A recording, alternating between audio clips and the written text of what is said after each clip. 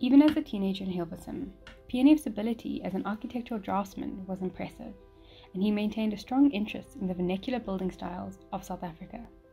No surprise that he found himself on the stoep of Sir Herbert Baker's Villa Arcadia, facing east, with a servery and pantry to his right, carefully describing the open lattice of the Pengolia, its rust-red bougainvillea, and the decorative shadows thrown onto the whitewashed walls. Another similar drawing has recently come to light, and confirms that the artist sketched at the villa on the first days of January 1918. The circumstances around his visit remain unclear, but one can imagine the artist in high spirits at the time. He had resigned from his post at the State Library late the previous December, and had committed to joining the Transvaal Education Department in the coming February. He would be obliged to teach only 8 hours per week, on Thursdays, Fridays, and Saturdays, so he could look forward to a far greater freedom to paint.